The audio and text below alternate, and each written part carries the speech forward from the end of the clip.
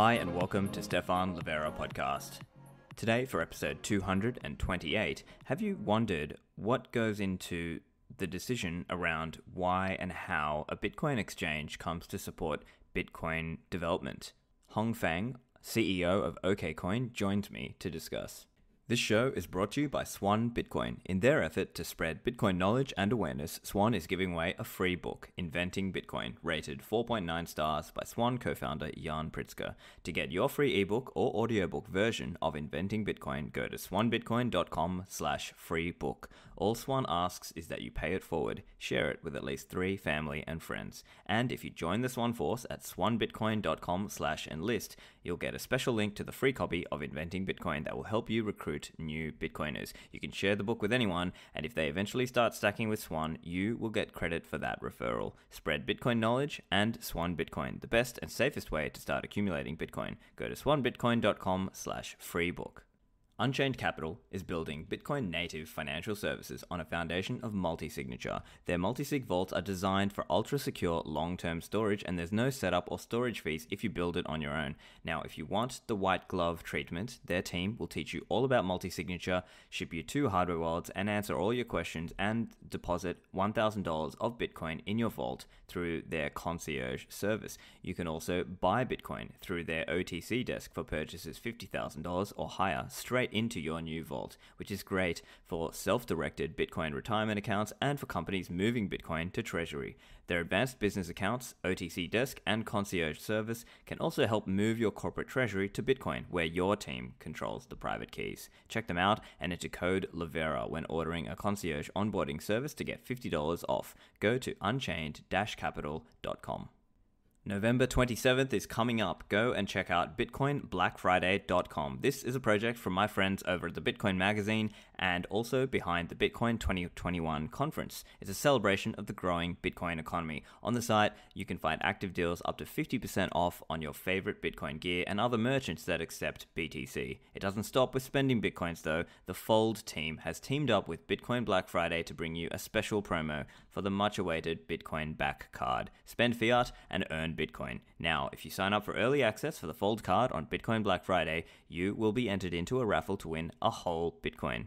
That's right, go to bitcoinblackfriday.com right now, sign up for the Fold Bitcoin rewards card to enter and get a chance to win an entire Bitcoin. Hong, welcome to the show.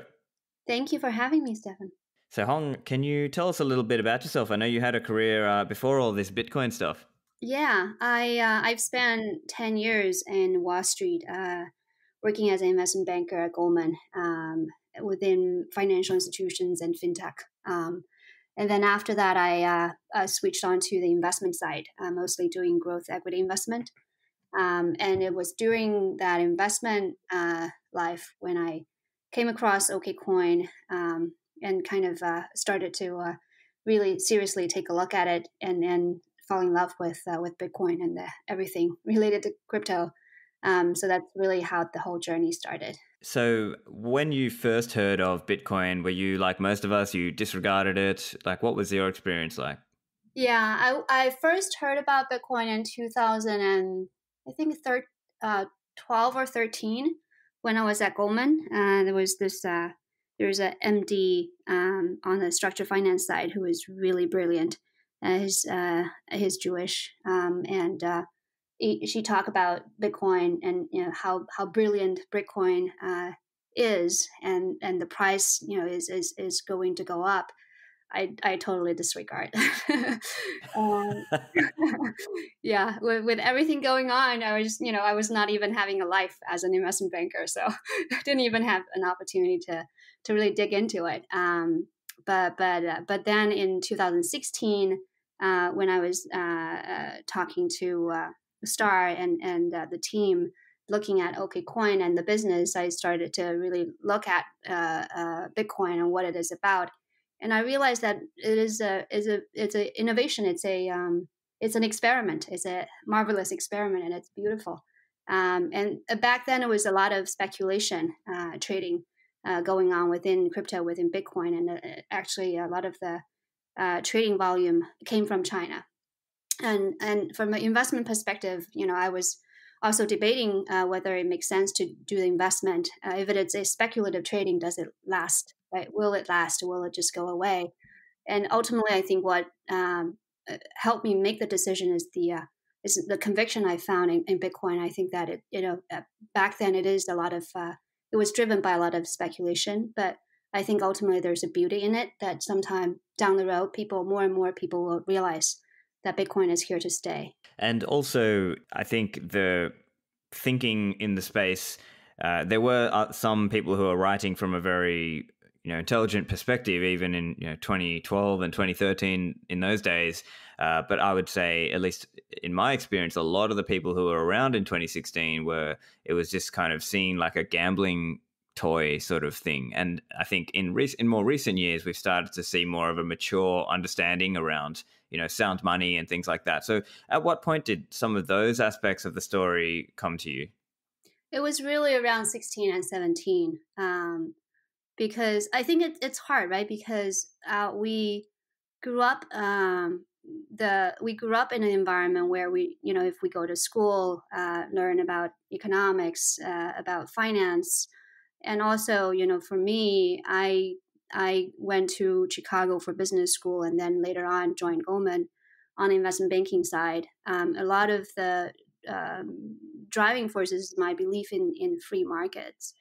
But it was ironical that it was not until I left Goldman and then I realized, okay, actually the free market that we're seeing today is actually not totally free, because the market, well, the prices we're seeing is reflected in USD, in money, whatever other fiat currency that we have, and that fiat currency is not free. It's actually central planning, but that's generally invisible to every one of us, and it's taken for granted.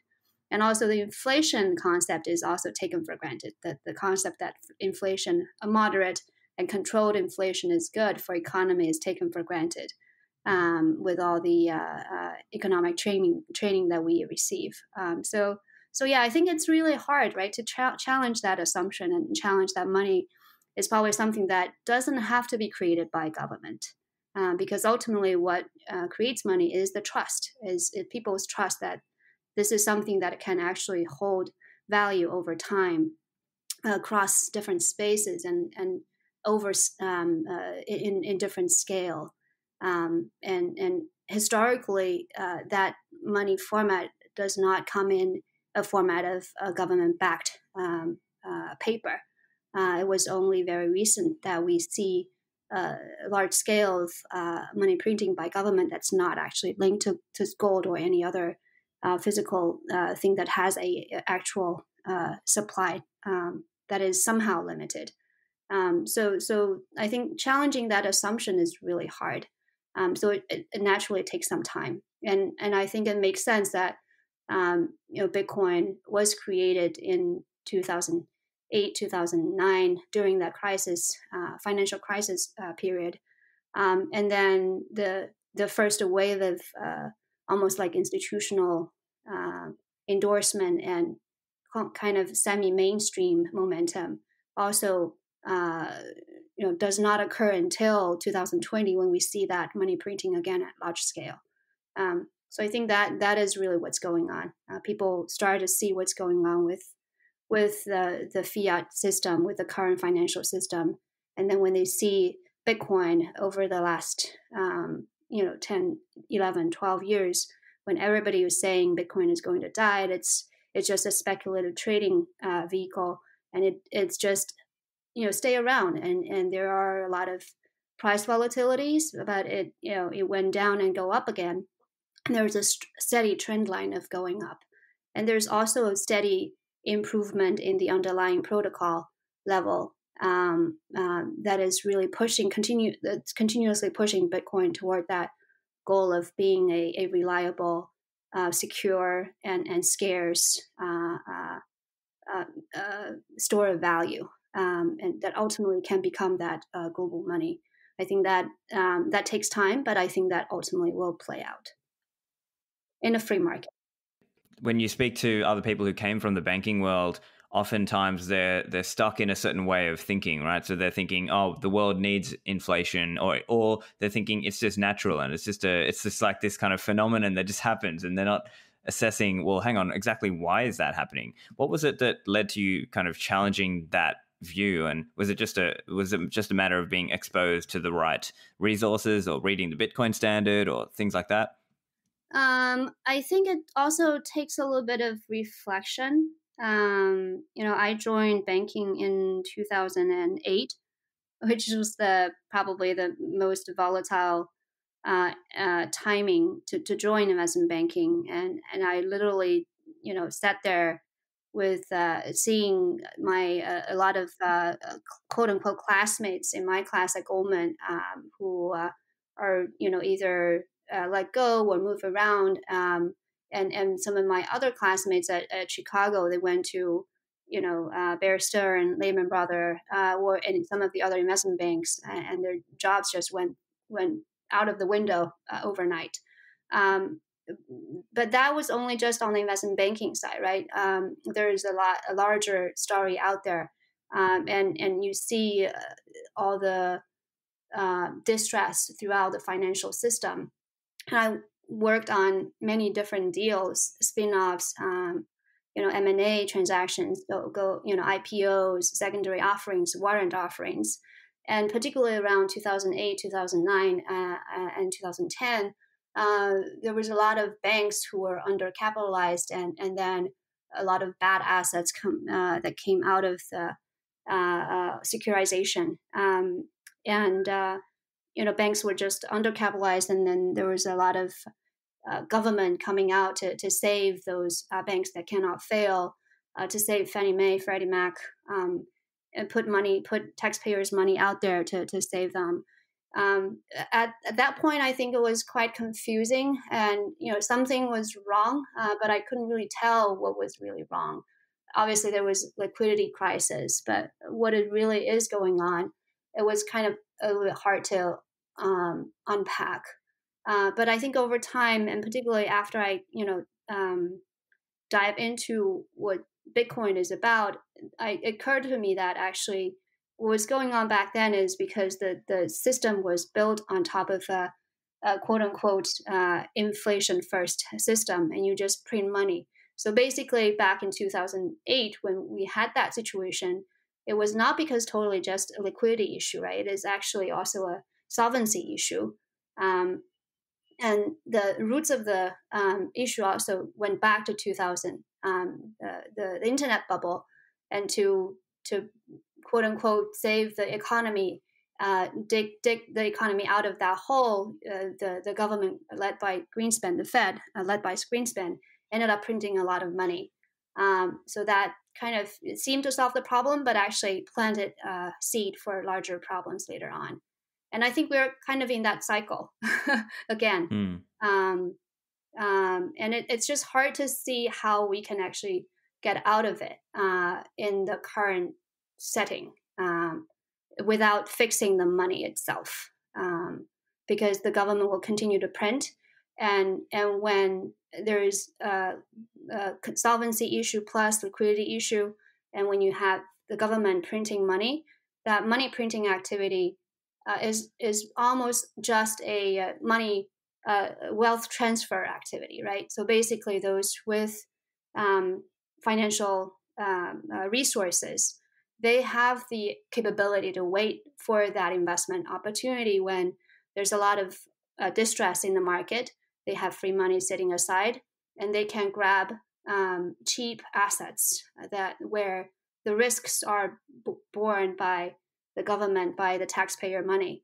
But those who are the middle classes, who are lower, struggling day in and day out for their everyday life, they don't really have any way to get out of it. And we this year we see the all the global uncertainty brought about by the pandemic. We all know that something is wrong. The society, is undergoing a lot of distress. Economy is not doing well. But then we see all the confusing signals, economic signals, where it seems like the equity market is going up all-time high. So I think those does reflect what we currently have in the financial system, where when the government print money, those money doesn't go flow into the real economy. It doesn't really flow to where it should flow through, right? It goes to the capital markets, and the financial assets form bubble, which is, it is what it is, because that's what human nature is about. Human people, when you have financial resources, you seek to maximize those. That's what market is about, and I don't think we should blame market for it, because that's what market is about. That's what human nature is about. But it's really because the incentive that's built into the system, that's not directing the resources to the right place. The price is not giving us the right signal. The price we're seeing is not the real price. It is the nominal price. It's not the real price. It's without the real price reflecting the real demand and supply, and when you have all the return being maximal in the capital markets, where people can just put money into the equity market, and then when the price go up to the certain level, you take the chips off the table, and the bubble burst, and the rest of the market hurt. That's what the system is built for. And again, you will see, like for this cycle, again, we see banks coming out with very low interest rate. There are a lot of real estate buying activities, mortgage, people taking on loans. That's again encouraged by the inflation assumption in the monetary system. And the system rewards debt takers, doesn't reward savers.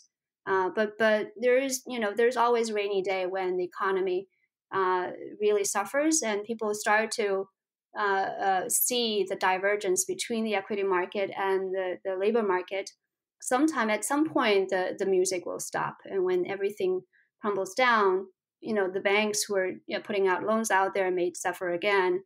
People who are putting their hard-earned money into equity market, which ended up being a bubble, will suffer again. So it's just a vicious circle. So again, it's not I don't think it's any kind of one single moment that kind of bring light to it, but it does take time for me to realize that actually it is the system itself that need to be fixed. And Bitcoin represents a very unique opportunity as a potential solution to that. But again, I'm not. I don't think it is an easy path forward, because there's a lot of there are a lot of cultural and political elements in it. But I think this is actually the first time in human society that we see a digital and sound money that is global, that is verifiable and censorship resistant, that can actually grow into a global reserve currency. I think that is really beautiful. Time will tell, but I think as time passes, as more and more people start to question our own assumptions and look at what Bitcoin potentially can present, I think that chance of Bitcoin emerging as a more superior sound money can really grow. So as Bitcoin moves through these phases, as people talk about, right, collectible and so on, where do you see Bitcoin right now in terms of its current development, and what kinds of, upside do you see over the next year or so? I'm happy to talk about it, but I will just caveat by saying that this is just my personal take, because I think there's no science in saying, exactly where Bitcoin is, because we are in today's environment. It's hard for us to look into the crystal ball and see how the future actually will evolve.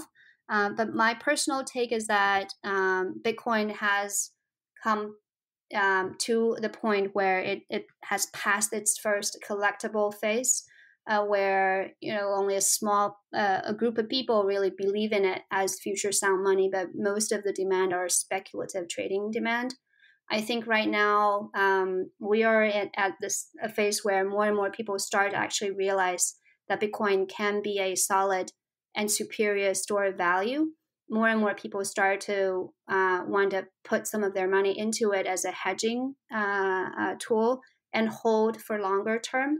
And this is when I think we start to see a lot more thoughtful adoption happens, both on the institutional side as well as on the retail side.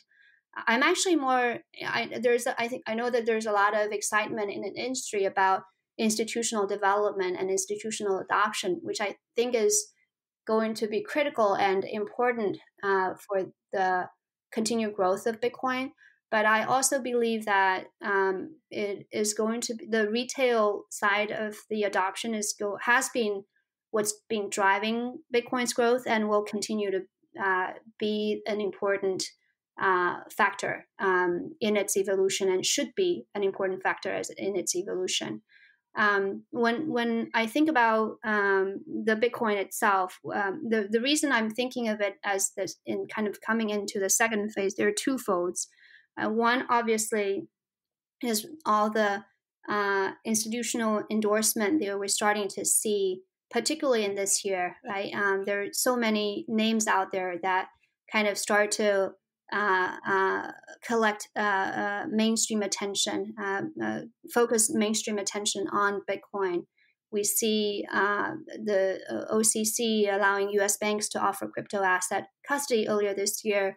We've got a lot of the heavyweights in the public company domain, like Square and MicroStrategy, officially allocating their treasury cash into Bitcoin. We see PayPal coming up, allowing Americans buy and sell crypto directly on their app. Although I personally, would want to see more out of them instead of what they're currently offering. But we'll see. I'm sure things will evolve. And also, Fidelity has always been bullish on Bitcoin, and they come out with a 5% allocation case recently too. That list continues. So I think that's one side of it, and a lot of the Wall Street investors, hedge fund heavyweights, they seriously look at it and start to kind of really support the idea of Bitcoin as a long-term inflation hedging tool. I think the other side of the story, again, coming back to my investment roots, is that when I think about investment, it's always important to go back to the foundational question of what it is, right? What it is for, is where are the fundamentals? How strong are the fundamentals? Is it something that can ultimately bring value to the table? Utility, by value I mean utility, versus just some potential short-term speculation. I think from that perspective, that's also why we at OKCoin we have been recently doing a lot of a developer grant supporting Bitcoin developer community. That's really the reason why I think it's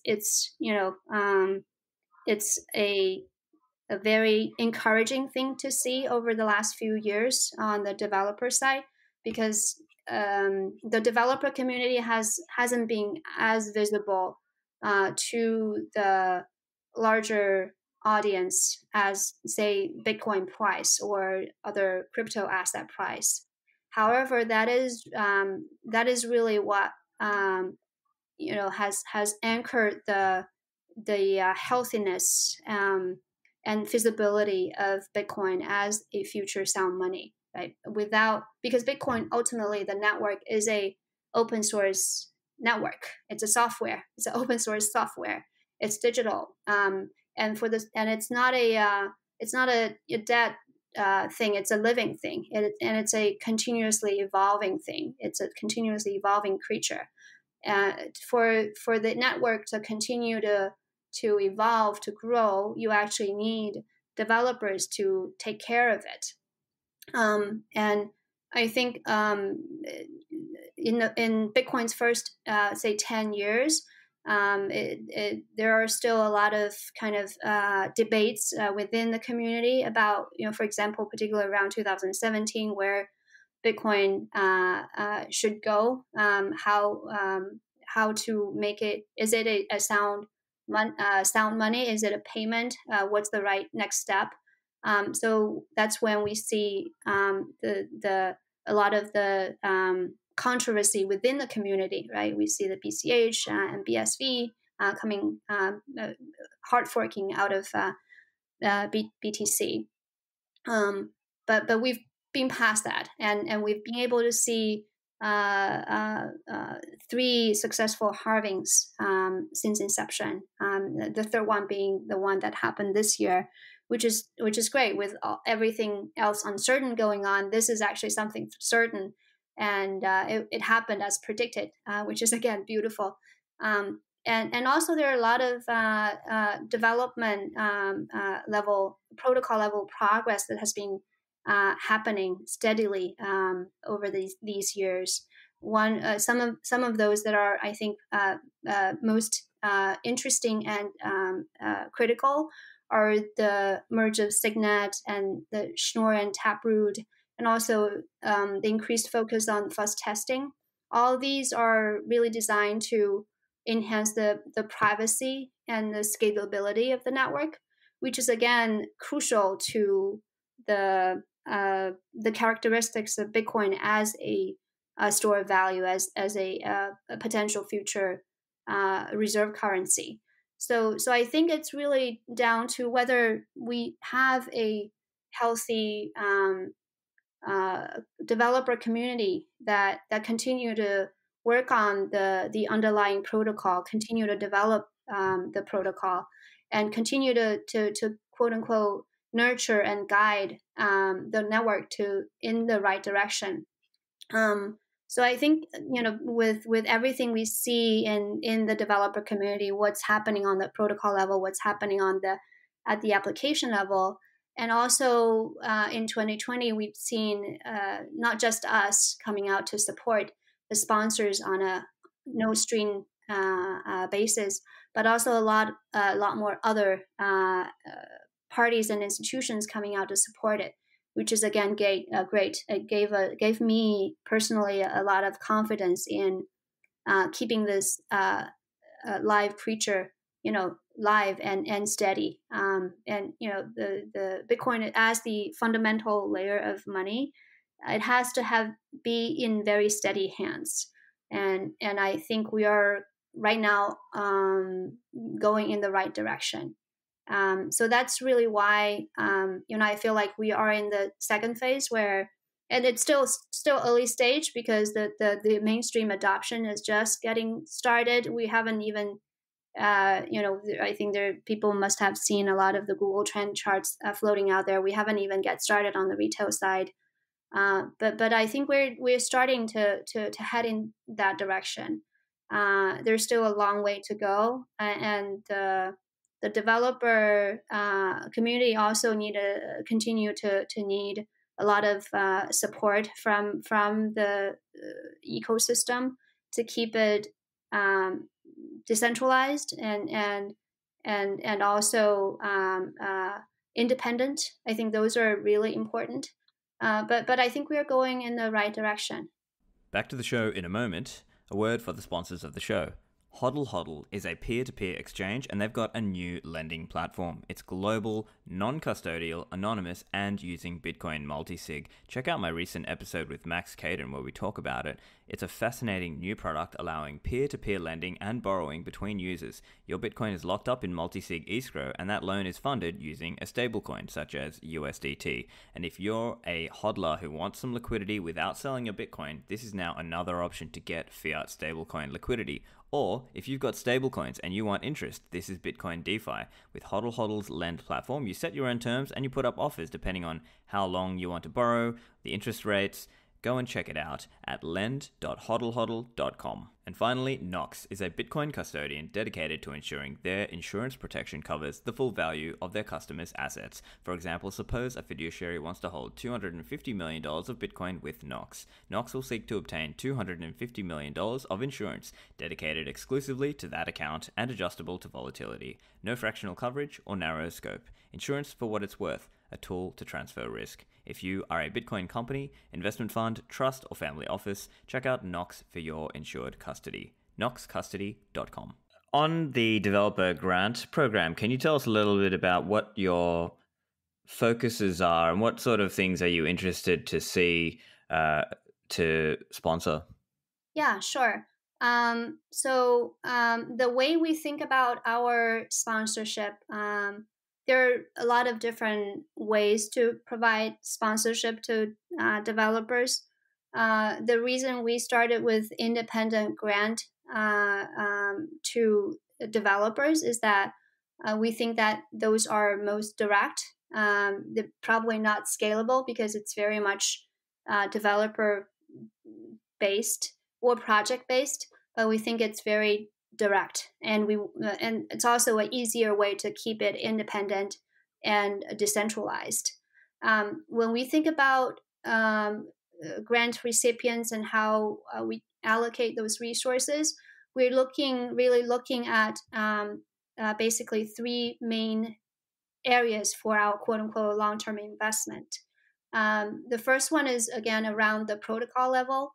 We want to really see the developers who are passionate about and also have shown track record in working on the Bitcoin Core protocol to improve security, to improve privacy, and also so that's really the number one investment area that we're looking at. Number two is about adoption. From where I'm looking at right now, I think the second phase as an investment, as the store of value, the payment side of things is not going to be as widespread as we would like.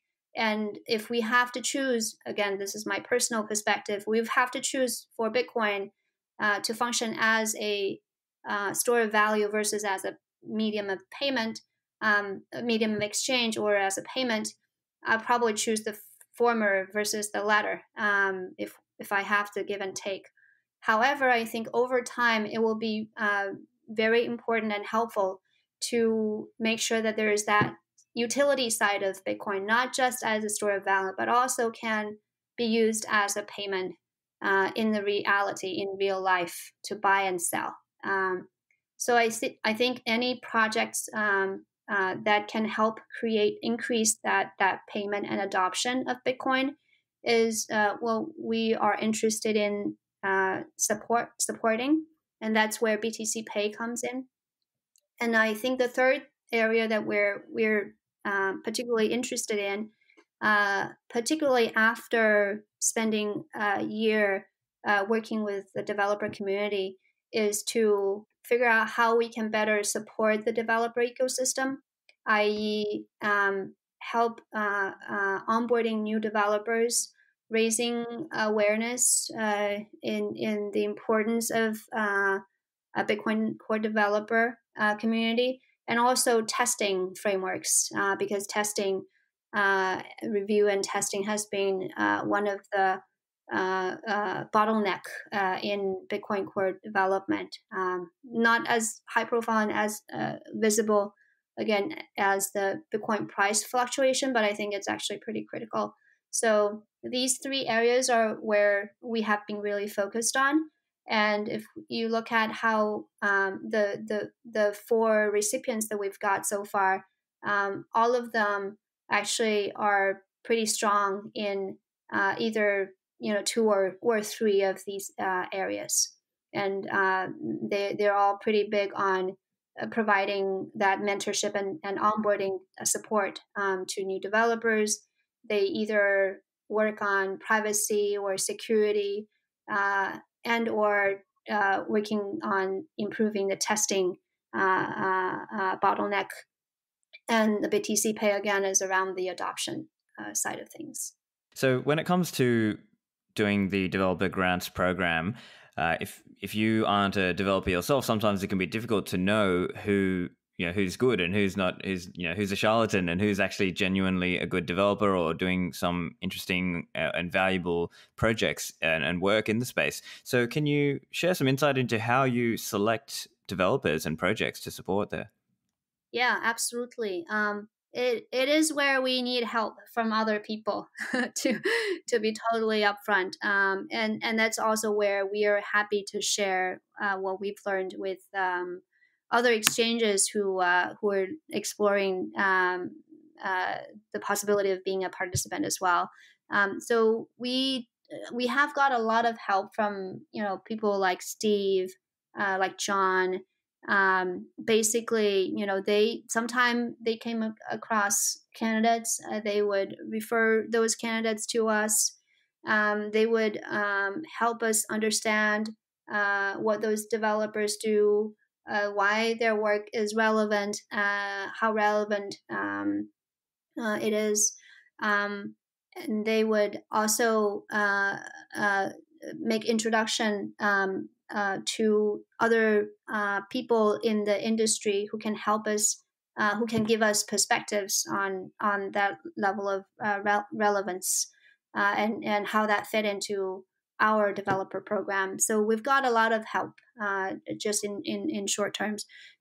We've got a lot of help from the community in evaluating that. That's also why initially when I was talking about how we approach this our program is, we do it in a format of independent developer grant. I grant provided to individuals, individual developers or individual projects. It is direct, but it's not scalable because there's definitely a pretty big threshold, entry of barrier, if you will, in terms of knowledge, to be able to assess, quote unquote, who deserve it. Doesn't mean that those who haven't got our grant doesn't deserve it. It's just how some of the parameters of the grant recipients or prospects fit into our program. But there's definitely a lot of the soft qualities and conversation and evaluation going on, and without help from all these friends and community participants, we wouldn't have been able to do it. And also, I think that's also why, for example, if you look at what Coinbase recently announced, that they are trying to do something similar. They have assembled a advisor board, I believe, who the members of that board basically are developers themselves. So they would be able to provide their perspectives on what makes sense for the long-term development of Bitcoin from their own perspective, and then uh, uh, the decision is up to them or up to us, right? So that format is, it's not scalable, but it's probably more direct than other Yeah, I ones. see. Yeah, and acknowledging that it's not necessarily the most super scalable approach. Also, I presume you're also considering, well, when we fund a developer or a certain project, is it tied to a certain outcome, or is it more like, we want you to do some testing and review, and we're like, how do you sort of assess what's whether that developer is actually doing what you've asked them and that kind of thing? Yeah, we don't ask the developers to do anything. We don't ask them to do anything that's kind of tied to the grant itself. We would ask what they do, what they have done before making our decision to see whether the their passion and their work are in line with how we want to structure our program. But once granted, our grant is totally no string attached. We pick our developers because on a couple of kind of I would say very soft standards. Again, we go with recipients who are very articulated and have a very demonstrated vision for advancing the ecosystem. We like developers who are very passionate about what they're doing, share the vision that we have about Bitcoin. It's again free of obligation, so they can go ahead and do whatever they want, and it's not exclusive either. If they feel like they need other support, they can go ahead and get that. And the same thing goes for project based BTC Pay as well. We never really tell them, hey, this is what we want you to work on. They work on whatever they want to work on. And that assessment happens before the grant is given. Basically, if we feel like there is an alignment in mission and passion of the recipient and what we're looking for, we're happy to do it, because ultimately, we believe that Bitcoin developer funding should continue to be diversified, should continue to be independent and give developers a lot of option. And ideally, we can provide a lifetime career path for developers, for particularly high quality developers, to join and contribute to build Bitcoin network.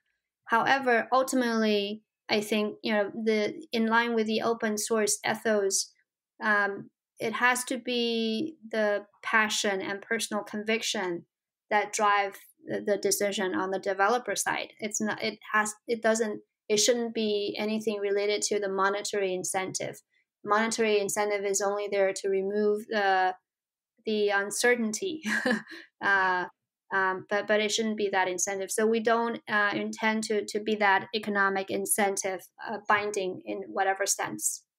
I see, yeah. And it's an interesting thing in the space because, well, just about with anything, you have to be able to present or get some level of attention on what you're doing, and there needs to be value seen in what you're doing. And so what I have seen in practice is people start doing something for free, and then if there's enough people who value it, then someone might fund you for that. And so that's maybe in practice what happens with some developers as well. If they're working on a certain project or a certain piece of software or a certain project that really is seen as like a high value project, well, then that's where there's more of it's easier to make a case there for that person to get sponsored to continue doing that work and to keep that project running.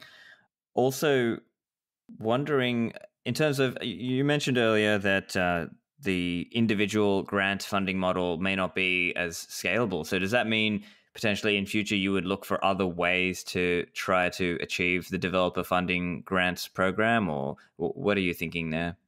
Yeah, we're definitely reflecting upon that and trying to explore different ways to make it more scalable. We haven't got to the point where we got tangible action points there yet. If we do, we will definitely let you know and let the community know. But we are exploring ways where we can provide a more scalable, ongoing support to both raise awareness and also help onboarding new developers, make it easier to onboarding new developers and nurture new developers. But it's a very difficult task, to be honest. Yeah. I don't we don't presume that we can do it by ourselves. I think it probably takes industry-wide efforts to try different things and see what works.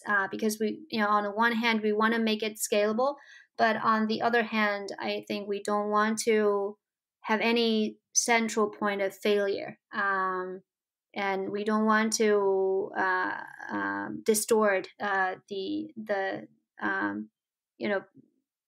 take away the fun of the fun of working for Bitcoin itself from the developers.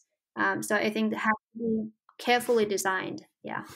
And I guess, yeah, there's probably different ways it could be done. As one example, you might need someone on staff at OKCoin who can assess contributions themselves and then guide you in terms of, oh, okay, I think this is a good project to fund and that kind of thing.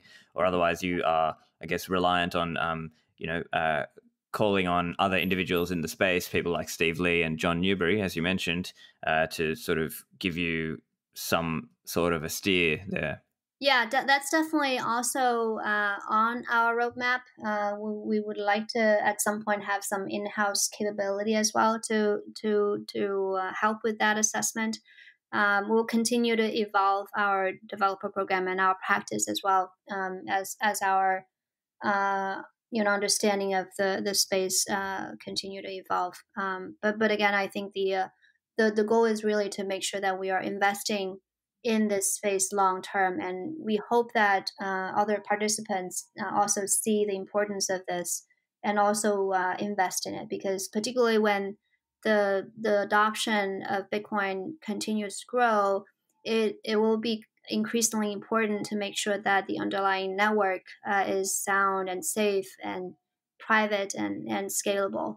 And that won't happen by itself. It takes a lot of efforts, actually. So yeah, I think it's a very important thing for the whole industry. Of course, yeah, and definitely, I'm very happy to see that, and I think many of my listeners like to see Bitcoin exchanges and companies supporting Bitcoin development and technology that is, Bitcoin adjacent, let's say. So, are there any other kind of areas where you think you'd like to see, further development happen? I mean, things like Lightning, or perhaps things like in relation to Bitcoin mining infrastructure, or maybe another example would be stuff like some of these more infrastructure sort of things like Blockstream satellite, and some of these ideas around ways that people can transact in under more adversarial circumstances. Maybe an example there might be mesh networking. Yeah, Yeah. or perhaps around security. Are there any other kind of focus areas that come to your mind? Yeah. Look, I don't have a engineering background, so I feel like I'm getting out of my comfort zone as I Sure, get sure. into the technical side of things. But Lightning is definitely something that we have been following closely. I think it will be a very interesting. It's not. It's been steadily growing. I think the ecosystem has been steadily growing. The size of it is still very small. The size of transaction that happen at the second layer is still very small. But I think as the adoption grows for Bitcoin, as the transaction volume overall at the network continue to grow at Bitcoin, I think at some point we may start to see a turning point for second layer solutions like Lightning, because people will need faster payments of Bitcoin, smaller amount Bitcoin, right? The larger amount Bitcoin can happen on the first layer, like what we see today in the traditional financial market with wire transfer. It takes longer. It's a little bit more expensive, but some of the everyday transactions has to happen with faster speed and less costly. So I think there will be a turning point when we get to a critical mass down there. So that is an area that we has and will continue to follow. Definitely mining. I know that Steve and his team have been working closely on that front. We've talked about supporting developers on that front as well. That's on our radar. We just haven't got to it yet. But we will continue to follow that and support as we see fit, and as our own resources allow. We will also step in there and help. And I think generally, raising awareness, working with the developer community to discuss some of those, and also bring a larger audience to the space is going to be helpful and interesting.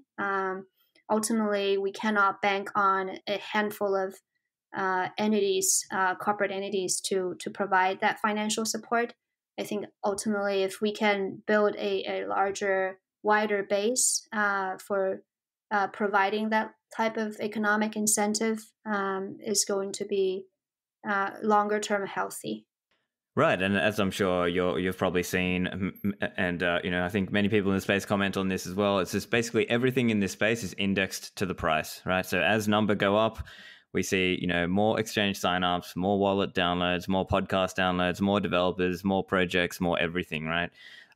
So I think that is perhaps one way where, as number goes up, we start to see more people interested to fund different development projects and things. Actually, another interesting point that might be worthwhile is around political risks.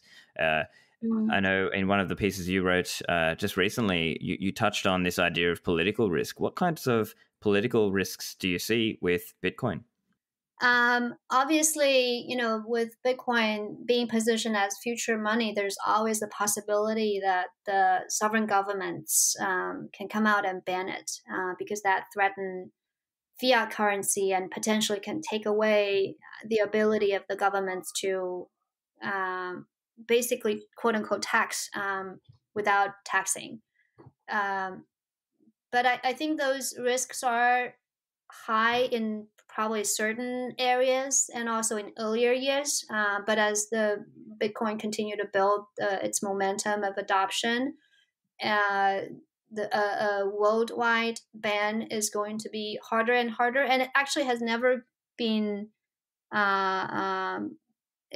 We have never really seen a worldwide ban, and I think it's probably not doable either, just because there's no there's no one single global government. If we have one single global government who has enough vision to see the future threat of Bitcoin and just kill it in the first, maybe 10 or 7 or 8 years, then, probably the game was over.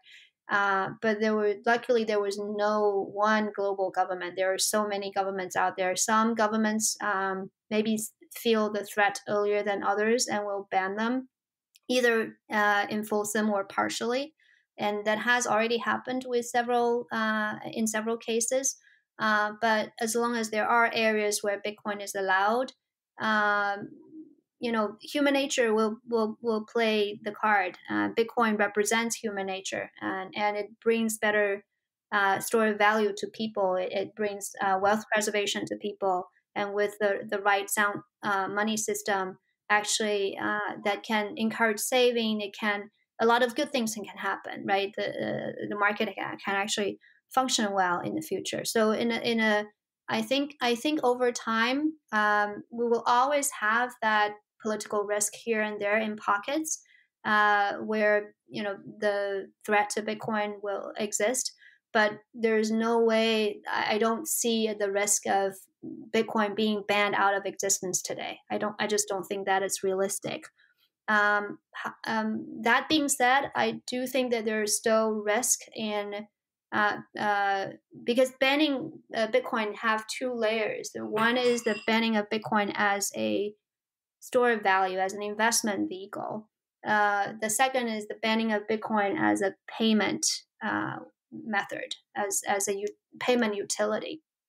I think the second risk is still there. I don't think that is completely out of the window, particularly because there will be a pretty long runway where the fiat currencies will coexist with Bitcoin.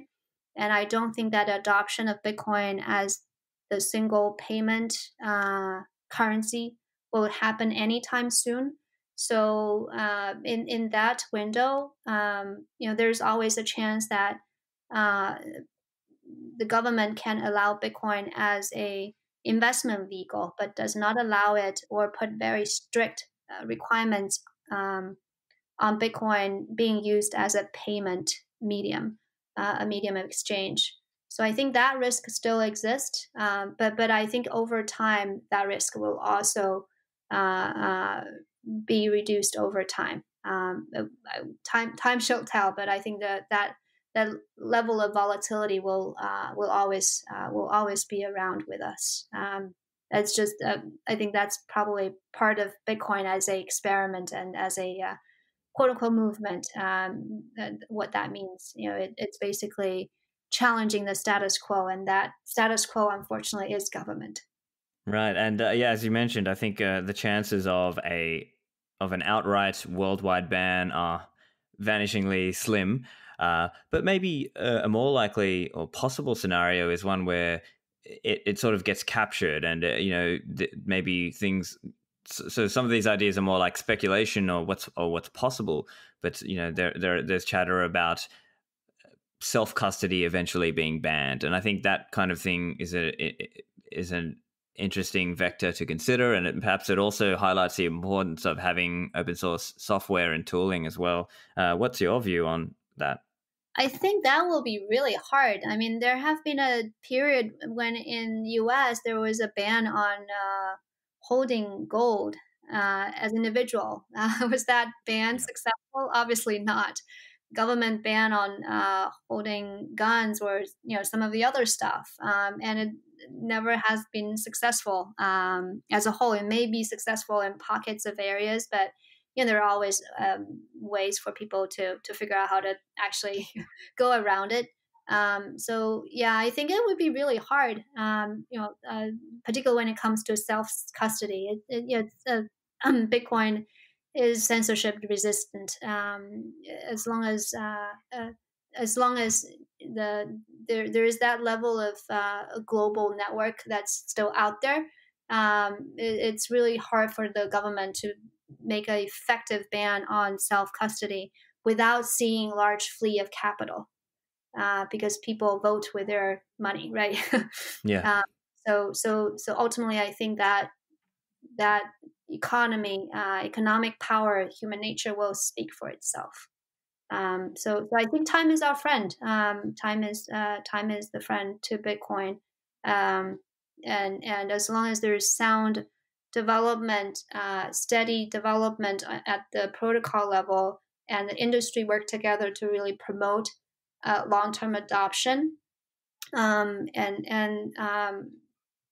I think we're going to go in the right direction. There's always obviously it's hard to tell when that ultimate uh, uh, situation will happen. I think that's $1 million question, but I think at some point we will see a glimpse of it, hopefully. But I think short term it will be interesting to see how the this current institutional wave of adoption will affect Bitcoin short term. As we've seen recently, the price is going up, as you mentioned, Stefan.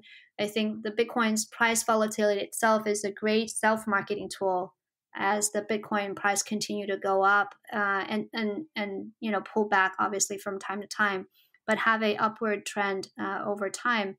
There will be a lot more newcomers starting to notice it, and starting to look into what it is about. It's starting as a speculative trading, or maybe just give it a try kind of investment mentality. But over time, if they really think about what it is about, hopefully there's a chance of a conversion. So, what do you think the next few years offers us in terms of people coming to understand the significance of Bitcoin? What sorts of, I guess, narratives and messaging do you think will resonate with the people coming in over the next few years? Um, I think Bitcoin really represents human nature, right?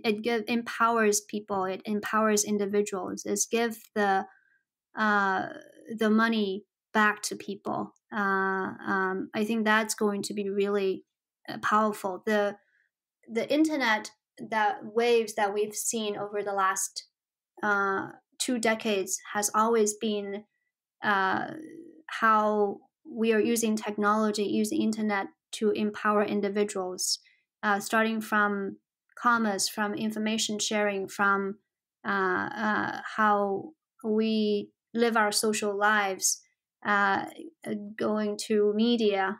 We've seen how that changed the music industry. We've seen how that changed the social community. Recent rise of TikTok, all these, and also a lot of more people like yourself, having your own podcast, that hasn't really been possible before. But with today's internet tools, individuals are empowered to be their own entrepreneur. But the previous tools of internet can enable P2P transfer of information, but what it cannot do is that P2P transfer of value. And I think Bitcoin is that enablement, the P2P transfer of value. And when you combine the P2P transfer of information with the P2P transfer of money, of value, that's also where, for the first time in a human society, we can actually see a possibility of us building a digital life that we actually control ourselves. We can actually control our own data. In today's internet world, if you're on the investment side, what matters the most when you look at investment targets, it's those platforms that actually control data, right? It's those big retail giant platforms that control retail data.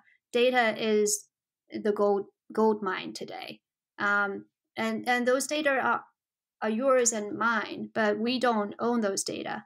But I think over time, with the possibility of Bitcoin, which give the money back to people, and when you combine that with potential other technology development in blockchain and new projects coming up that enable that, I think that will be really powerful, giving people back that ownership of their own assets, giving people back the ownership of their own data.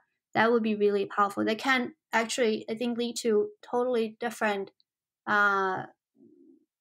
business formats and social dynamics that we haven't seen today.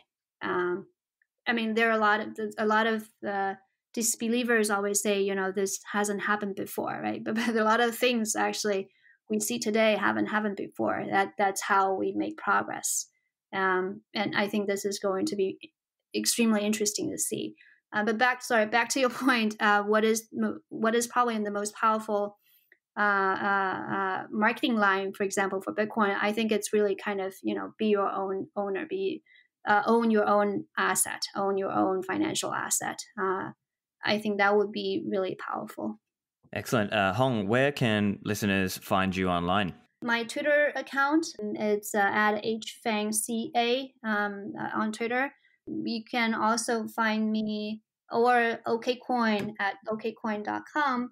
And I would also particularly say if any of you are interested in learning more about developer, how to understand what is going on with the developer community and understand what we are doing here, and also give us feedback on how you want us to do to support developer community, come to our developer page. We have www.developergrant.okcoin.com, and come back, drop us a line, tell us what you think. Happy to explore what we can do together on that front better. Excellent. And listeners, you can find those links in the show notes at stefanlivera.com/228 for this episode. And Hong, thanks very much for the work you're doing and supporting Bitcoin development. And thank you for joining me on the show today. Thank you, Stefan. My pleasure. Thank you for inviting me. Make sure you are subscribed to the podcast with your podcast application. I've got an episode coming out with John Newberry, Bitcoin core developer, next week. So keep an eye out for that one. Thanks, and I'll see you in the Citadels.